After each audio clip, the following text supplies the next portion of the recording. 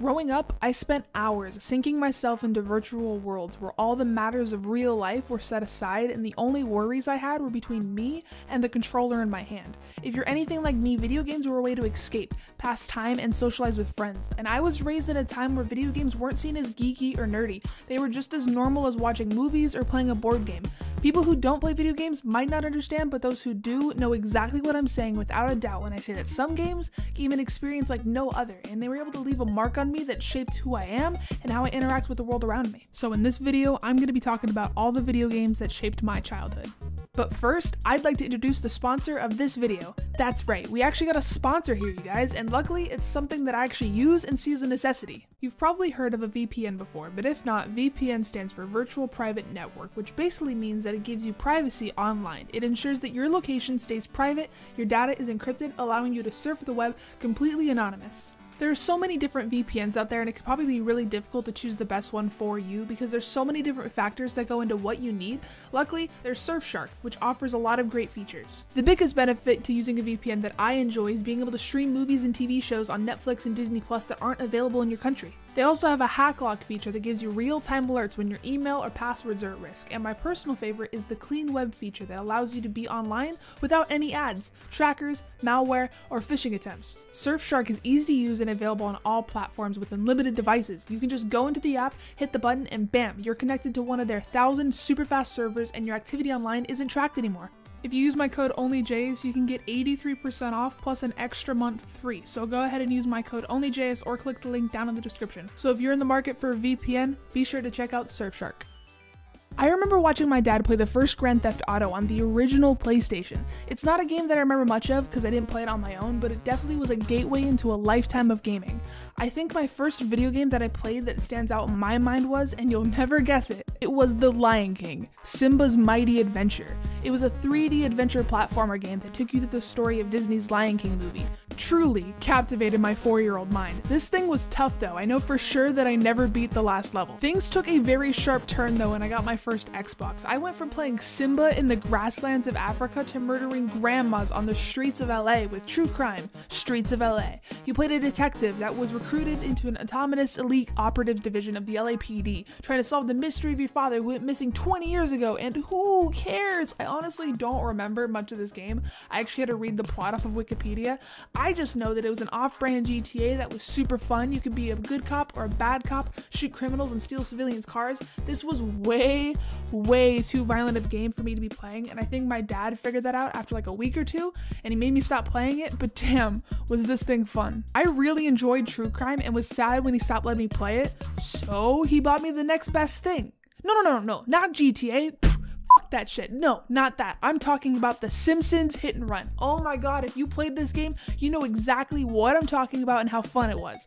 You got to play as the freaking Simpsons characters, you guys. Okay, this thing was a huge sandbox-style open world where you couldn't die, filled with everything you loved about Springfield, like the Simpsons house to the Quickie Mart to the nuclear plant. You could play as Bart and drive cool cars. Just overall, A+ of a game, 10 out of 10, would recommend, definitely would play again. I'm just kidding about not liking GTA. It was just for the purpose of saying like how much I like The Simpsons. GTA is a really good game, please don't hate on me. I also grew up in an era where skateboarding games reigned supreme. If you ask any normal person about them, they might talk about Tony Hawk's Underground or Pro Skater 3, but if you ask me what the best game was, the clear winner was Tony Hawk's American Wasteland. We really were just obsessed with Tony Hawk back then, apparently. This game was outrageous, and it really filled my wannabe punk skater heart that I had when I was like 6, and the soundtrack was awesome, and the game was super easy, which doesn't sound like a good thing, but you have to remember, I was 6. I needed my hand to be held in order to finish a game, apparently. I do remember my Xbox overheating one summer and completely just breaking the game, so I had to beg my dad to buy me a new one because I loved it so much,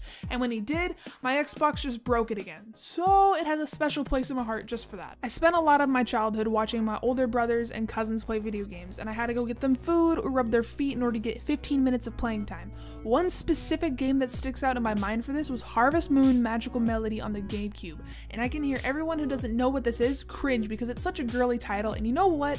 It is a very girly game, but I love it, and they loved it, and actually ended up replaying it a couple years ago, and it's still like really good. But basically, it's this really addicting simulation farming game where you grow crops, buy animals, get married, and the whole point of the game is to unlock enough magical notes to wake up a harvest goddess from her sleep. It sounds just as dumb as it actually is, but I promise it's one of my favorite games of all time, and my cousins were all addicted to it. Speaking of games that I played with my cousins, Super Smash Bros. Brawl. Everyone knows about this game. It's iconic simply for the sake of having every video game character you could ever dream of. This was the game that everybody in the family could get behind. I, of course, was complete garbage at it. We had this system that if you lost, you had to switch with the person who was waiting, and I always lost because I never knew the moves and ended up button smashing. I'm a lot better at it now and will kick some ass on the Switch, but back in the GameCube days of 2008, I was the one having to sit out and watch because I kept losing. Humbled me a bit. Thrillville! Oh my god, I freaking love this game. Okay, one, because it was basically Roller Coaster Tycoon in the sense that you can manage a theme park, and two, because it gave you the extra added bonus of allowing you to walk around the park like a person, and you could interact with other people and make them just super uncomfortable, which was awesome. I think I had this on the Wii, but I remember spending like all summer one year just unlocking all 5 parks and making the craziest roller coasters that I could. I think from Thrillville and Harvest Moon, I discovered that I really like simulation games and interacting with NPCs, which led me right to the Sims games.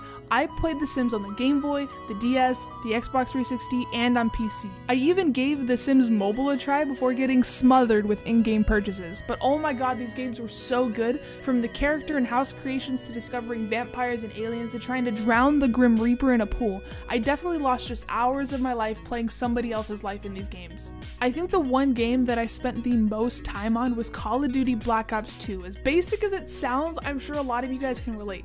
I truly miss the Xbox 360 days where everybody's in a lobby, we all had microphones, and we're just talking shit to each other.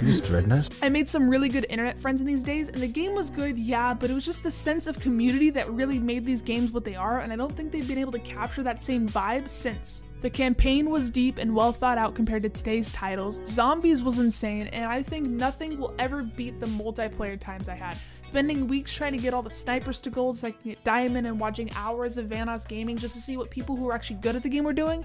Black Ops 2 is a favorite of many. I'm gonna kill 2 birds with one stone on this one and say that Skyrim and Fallout got me into the world of modding. I always knew that cheat codes existed, but the idea of being able to add cheats, items, and just mess with the game in any way you want was completely new to me, and once I got into it, I was addicted. I instantly got the mod that turned dragons into Thomas the Train Engine, and I beat Fallout 4 once in an Iron Man suit with a lightsaber.